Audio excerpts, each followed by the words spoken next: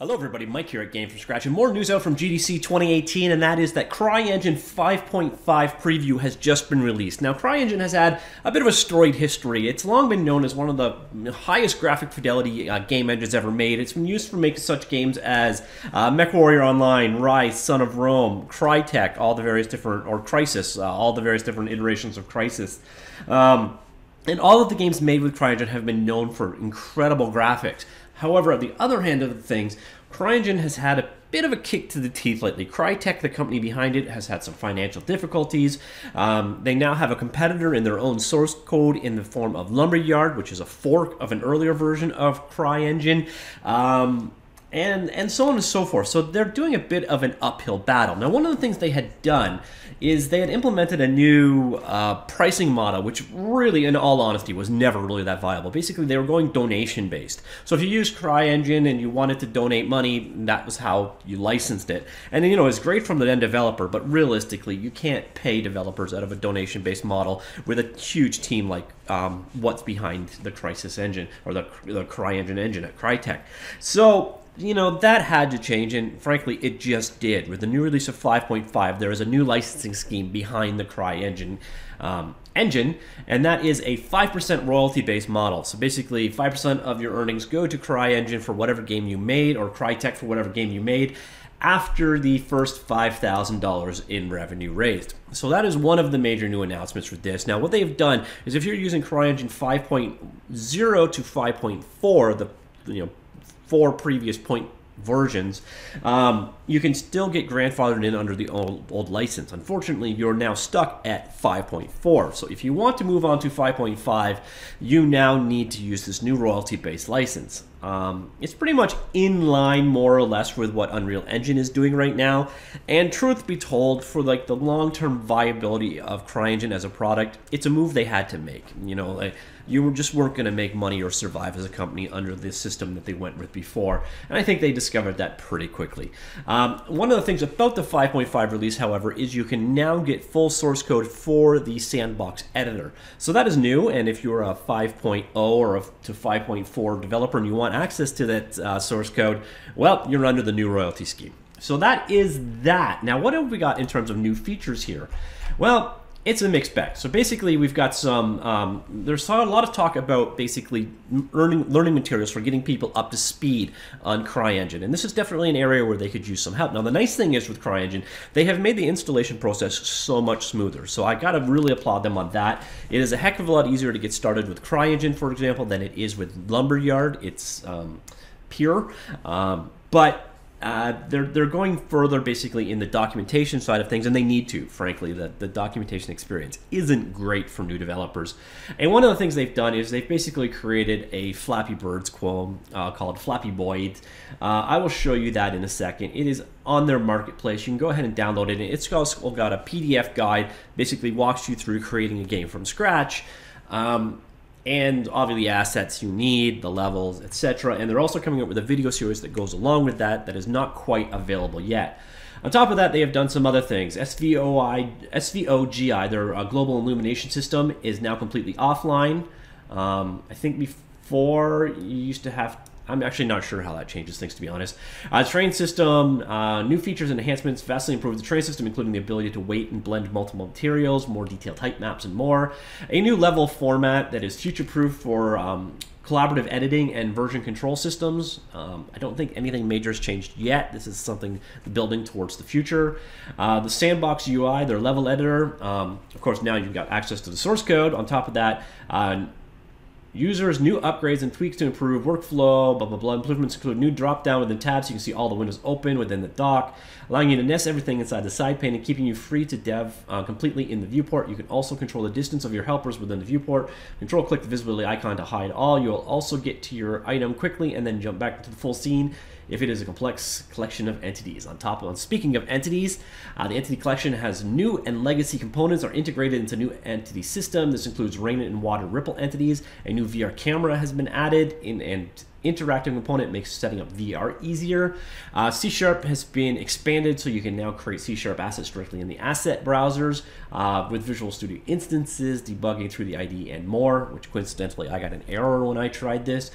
Character proxies, FBI animation import feature now allows for character proxies in the character tool viewport and is interchangeable with the production environment for seamless editing and versioning.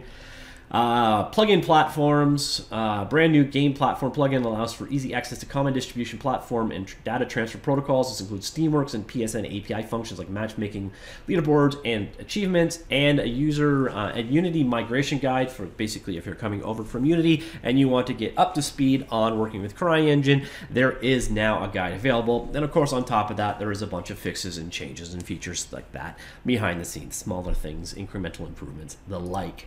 Now, here is the new asset for learning things. I've got it loaded in the editor behind us. So basically, you can go ahead and download it on the store. You may notice that the initial ratings are not great, and I will explain why that is in just a second. But that is it. Go ahead, you can download it here. You extract it out onto your disk, and then the process of getting this thing up and running is convoluted. So for a beginner's asset, it comes with this nice PDF guide. Basically, what do we got? 85 pages, basically walking you from beginning to end of creating a game, which is a great, great thing. And then we have the setup process. And the setup process is, you know, again, Crytek, I applaud you guys on making the installation and creating a new project process so much cleaner. But you really got to clean this up. This is terrible, just outright stupid. Basically, you got to go to the marketplace, download the game SDK. The game SDK is about 4.5 gigabytes. You have to then go to the Explorer, do an import of that. No, sorry, you have to manually copy the new projects over into a subdirectory of the game SDK. This is actually a subdirectory of the new assets that you've just had to download. So basically, you have to go and unzip them, go down, find the subfolder, copy it into a subdirectory of the game SDK project. Then you go ahead and import that into the loader, then you load that up, and then you import in the level that you just incremented. It's you gotta find a better way, or just make a script that makes this a one-click process, because this is people just starting out with your editor and you just created a 30-step installation guide. It's just insane to me. So anyways, I went through this process, eventually got it all going. Here we are now I have the game SDK loaded as my outside project. This is the new editor. It is getting cleaner. It is getting much more straightforward. A lot of the old stuff is going away. It handles multiple resolutions well. I haven't really had any issues with it that way. So kudos to them. They've made nice progress on streamlining their editor.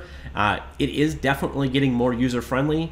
Although, again, sometimes this game is a level system that they're built around. It's still clunky. Lumberyard inherited it too. You basically have to create a complete new game for your levels, for your projects, and it all opens up together and so on and so forth. So that's why I had to copy this folder into under the level structure. But this is the new game system they set up. I'll go ahead and open it up, and you can see the end results. So here we go. This is the new game. I could go ahead and play it. I will do so. Let me just turn down my volume a bit so I don't kill you all. Let me turn down my volume a lot, in fact. So you can go ahead and play here, and then there's the game. I wasn't really ready for that. All right, let's hope that starts again.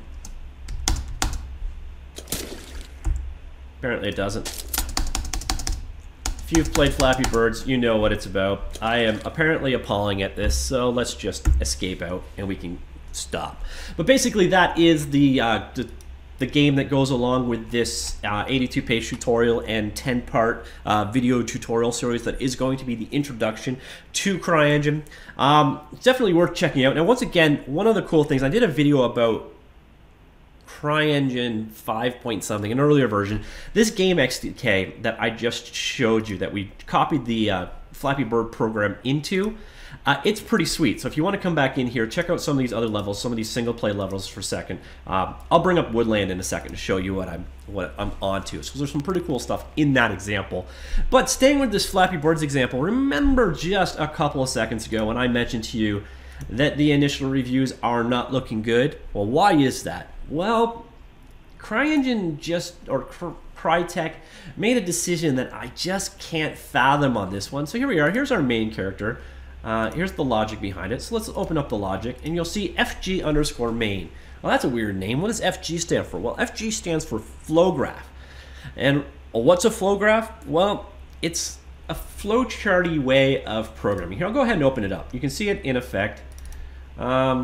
It's having a bit of resolution scaling issues, it seems. So let's just zoom that guy down. Well, here it is. It shows up really terribly here. It's not doing well with the high DPI display or how things are sampled or whatever. I'm not sure what's going wrong here, but it doesn't really matter because what Flowgraph is basically history. This is their visual programming interface, and it's the way of the past. Like literally, this is what CryEngine used to use as their visual programming model, but since then they've moved on. So building your getting started example around your deprecated programming language just makes absolutely no sense. Now, they've spent a lot of time in the recent versions bringing in C# support. So a lot of the user community is here for C#. So it makes all kinds of sense to do the beginner project in C# because you're going to have a ton of users using C#. Behind the scenes, you can also create your game code as a C++ plugin. So basically, if you go back to the launcher, I don't have it. Oh, here it goes. If you go to create a new game in CryEngine, you'll see you actually have a choice between C#, C++, and then Schematic. And this is what really doesn't make sense. Schematic is basically the replacement for Flowgraph.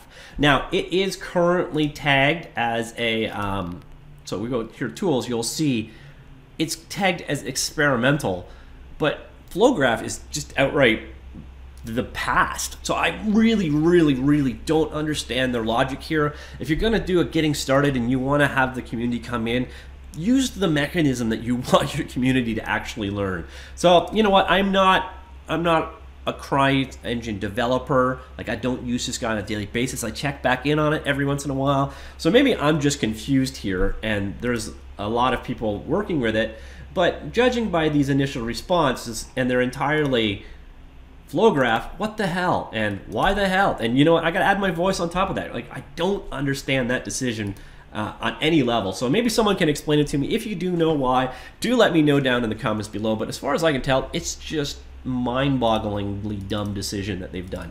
It's great to see them bringing all these assets in, and you're going to get a guided tour of how the creation process works, how to build things, create things, and so on. But where most people seem to really be struggling with both CryEngine and with Lumberyard is a lack of scripting instruction. So that is probably the area that would be of most value to everybody, and they dropped the ball there as far as I can tell. So here it is quickly before I wrap things up. You may have found a Flappy Birds example a little underwhelming, and I don't want to sell CryEngine short on any means. It is an outright beautiful game engine. It's capable of some pretty amazing results. So here you can see a more high fidelity example going on. I don't know why my speed is so slow here, so let me just crank that up. So let's get down to the dirt. So here you can see a bit more of a high quality example going on, and you can also see some pretty sweet performance going on. So by no means is this engine a slouch. It can do some absolutely amazing stuff. And this is one of those things, again, Flappy Birds is sort of becoming a hello world, but I couldn't leave a CryEngine video showing you Flappy Birds. So here instead is, what you get in the game SDK if you want to go through their learning materials for something a little bit more advanced. This is not new, so I didn't really focus on it, but again, I didn't want to leave things out on, a very negative note about CryEngine and a negative note with Flappy Birds as the example. So thought I'd end on something a little bit more impressive. And this is part of the game SDK that you are required to download for this to work. It is available in the marketplace. You head on over to the marketplace and you will find it's here somewhere. Basically, if I go view all, I'll be able to find it. That doesn't matter. It's here somewhere, and you'll need to download it. Like I said, it's about 4 gigs in size, but there's some really cool stuff in there, and you can learn that way and do things from behind the scenes. So if you're interested in learning things C# or C++ or Schematic, well, the getting started material doesn't there, but the examples are available in another form, as you can see from the asset library. So really, that's it. That's CryEngine 5.5 preview. They got a struggle on their hands. You know, like there's a lot of going to be a whole lot of comments down below. I guarantee it. Of why would I pick CryEngine? And you know what? With the rise of the better 3D and Godot, the amazing work that Unreal Engine and Unity continue to do every release, and then of course Lumberyard, which is a lot of the same genealogy as CryEngine. It's a hard question to answer, and where they really have to nail it is the onboarding experience. They've got to make it accessible to indie developers, and they're doing it. It's a lot easier to create a project than it used to be. The tools are a lot cleaner than they used to be. The component model is a lot nicer than it used to be. Getting out some of the legacy cruft, etc. But stop doing stupid things like using an outdated programming model in your great new examples. By the way, congratulations on doing that. That's a smart move. You're focusing in the right direction, but why Flowgraph? All right, I'm ranting on that subject, so I better stop now. This is CryEngine 5.5 preview. Let me know what you think of that in the comments down below. I will talk to you all later. See y'all.